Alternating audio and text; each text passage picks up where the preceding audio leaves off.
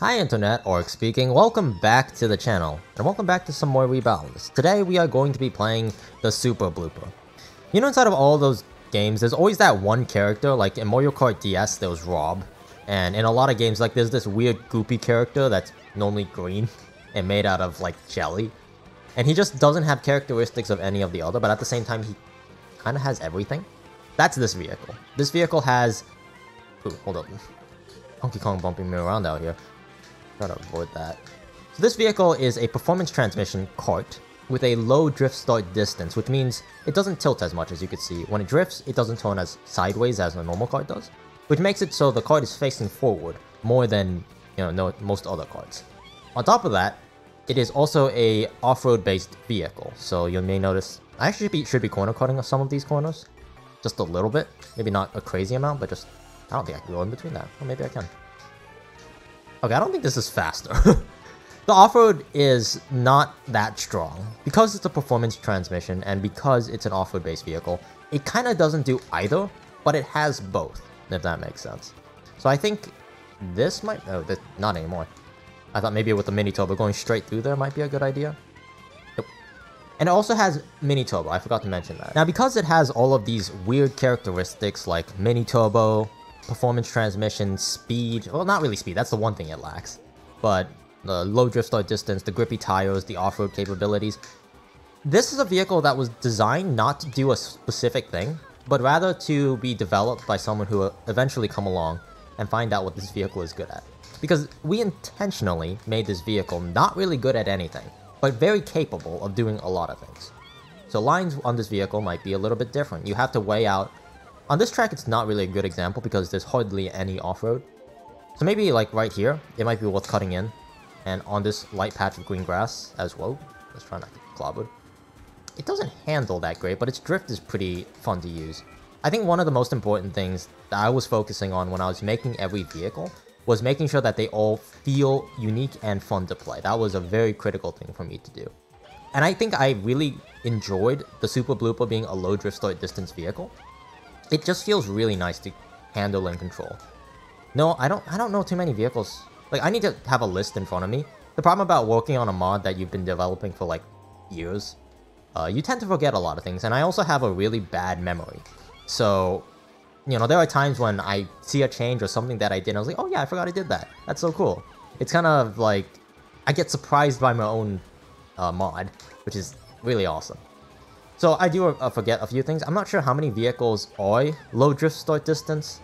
I feel like a lot of bikes. Oh, the off-road, what is that vehicle called? Not the off-roader.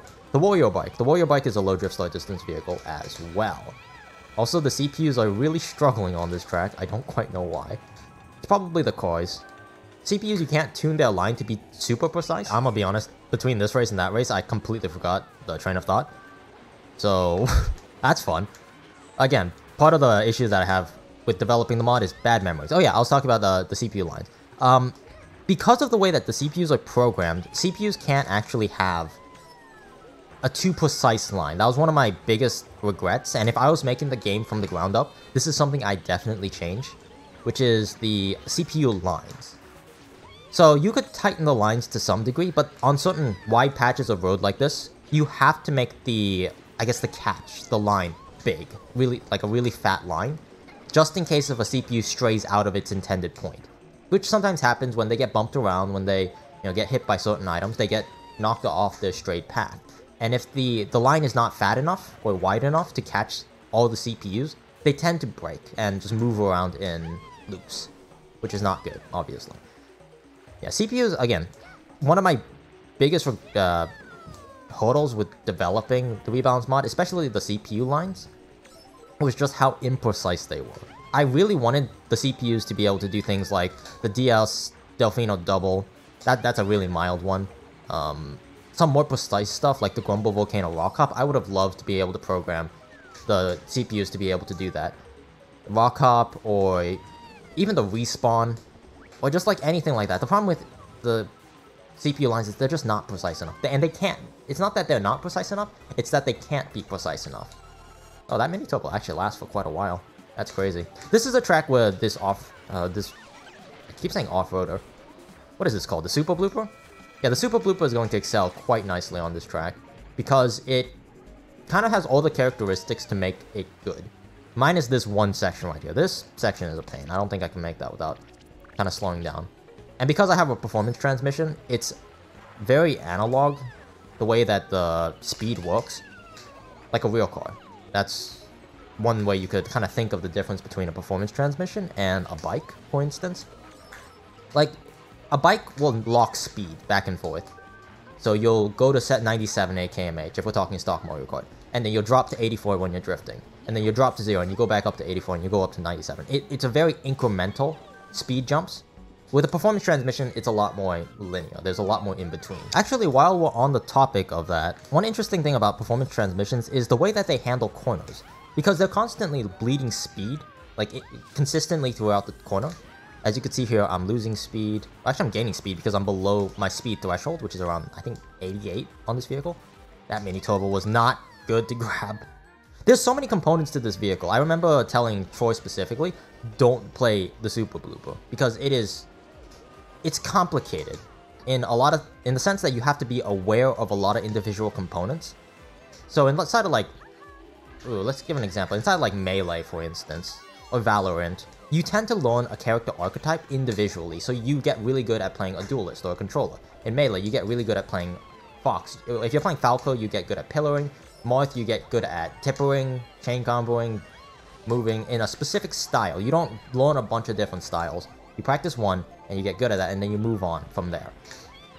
This vehicle is kind of an amalgamation, so you have to be aware of a lot of different vehicle characteristics. You have to be aware of how a mini turbo vehicle handles, aware of how a performance transmission handles, aware of how an off-road vehicle handles, and then you gotta kind of string. I did the same mistake.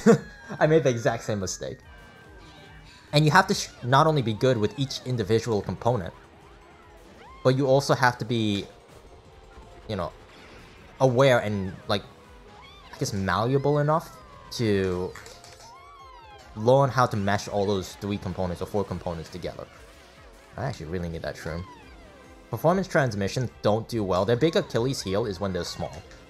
Because most of the performance transmissions are tuned, because they have such a high headroom, their top speed is actually, like, the halfway...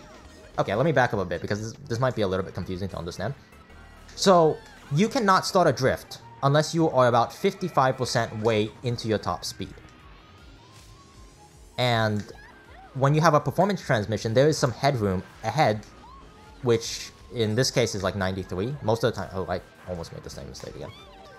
Because there's headroom, the speed that you are required to be at in order to start a drift is much higher than most other vehicles. Which you don't have, because you're playing with a smaller amount. There's extra buffer that's added, kind of like a battery. You know, there's extra headroom that you're not allowed to use, unless you come down from a mini turbo, or some kind of boost. So it makes performance transmissions really, really, really bad at being small. And the reason why bikes don't have that issue is because bikes, when they go into that extra headroom, if you will, that extra space that you're not allowed to get to, unless, you know, you get a mini turbo, or you just, I guess, accelerate for a bike's case, is because the wheelie is calculated as its own separate thing. It's its own separate form of speed. So a bike only has a top speed of like 86, which makes it so that the speed that is required for you to start a mini turbo is much lower. I'm about to get killed here. Alright. So yeah, that's how bikes get around it, and again, big Achilles heel for a performance transmission. But the payoff is that you could drive straight. So there's always a pro and a con. I'm gonna be honest, I did not actually really stop to think about, you know, the fact that a performance transmission sucks for being small, or flattened, or squashed, or, you know, some other hazardous effect. But it really, if you stop and think about it, it makes sense. And that's one thing that this vehicle is... Oh, God. That actually made me jump. That's one thing about this vehicle that kind of is its own design philosophy. This vehicle is supposed to be that. It's supposed to make it so you're constantly learning and trying out new things, because it has a lot of tools. It has a lot of components. Again, it's an amalgamation of a bunch of different character archetypes, or vehicle archetypes. And this... Oh, that's a star, right? We just don't know. We just don't know what this game has to offer when you have these individual components. It's kind of like if you have a mathematic formula, It's like, oh, you know the answer if the starting answer is 1, right? But what happens if the initial component, the first component, is 5 or 8? Like, how does that change the formula? How does that change the answer? And I know I personally have to speak from the heart for this one. I hate math, but I really love developing and studying metas of games and finding out what's good and bad. Be sure to grab your copy of Mario Kart Riibalanced version 5 today.